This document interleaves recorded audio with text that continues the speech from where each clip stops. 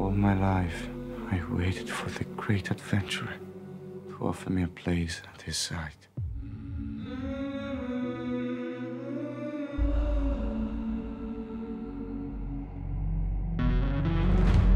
When I was a child, I heard voices. Some would sing and some would scream. We wish to pay tribute to my Khan from my journeys along the Silk Road. And in return. If it pleases your greatness, you may take my son. Father, what are you doing? Father! Margaret, this will not be forever. So December 12th is when Marco Polo will finally be ready for everyone to gorge on. Lorenzo, if I can start with your good self, just to kind of set it up for people that may be interested in taking a look at it. 13th century is where we begin. Marco Polo, he ends up in China. So tell us a little bit about the setup. I don't know, this normal guy, 17 years old, decides to walk and get to China, walking with his father. And so he, for 3 years, so we see this huge trouble. And then he arrives to meet the most powerful man that the earth had ever seen, Kublai Khan.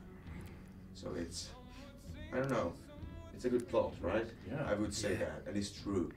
And we are telling the true story that really few knows. Yeah, That's beautiful, because we can say that reality can be stronger and much more magnificent than imagination. And what's great is that you guys have this very unlikely relationship with the Kublai Khan. Like, he kind of forges this relationship with this young punk from Europe. What do you think he sees in Benedict that he kind of admires? Well, I think he sees a little bit of himself in there. I mean, they kind of got a bit of like abandonment issues, and he's sort of taking him under his wing.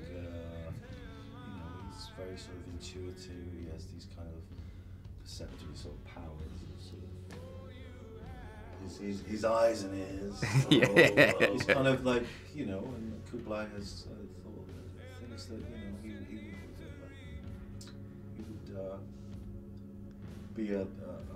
make a very good emissary. He becomes like, the king and the clown. Yeah. So it's a beautiful relationship because the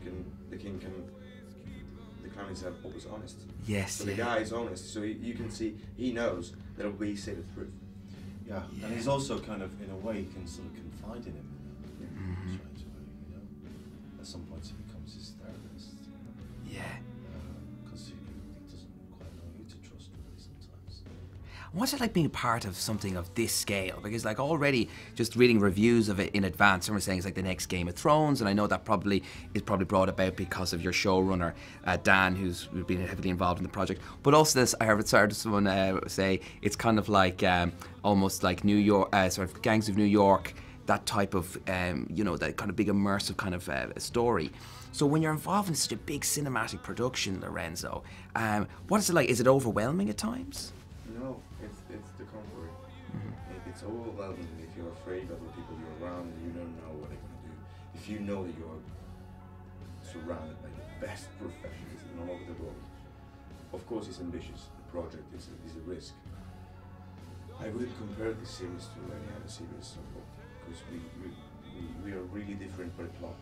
We are really different. We shot, it was a journey for us. We shot the journey of Marco Polo. We shot it really in Venice. You know what it's like to shoot in Venice? Oh, I'd say it's a nightmare. It's a nightmare. There, then Kazakhstan. You remember Venice? Worse. And then Malaysia. So it was a massive thing, really intense, but was a dream. For me, it was a theme park. Because I don't have anything to lose. And I'm Italian. I can bring it on the screen, and that's something good, great for the character. And then just ride it away. Every corner of the land beneath this blue sky is ours for the taking!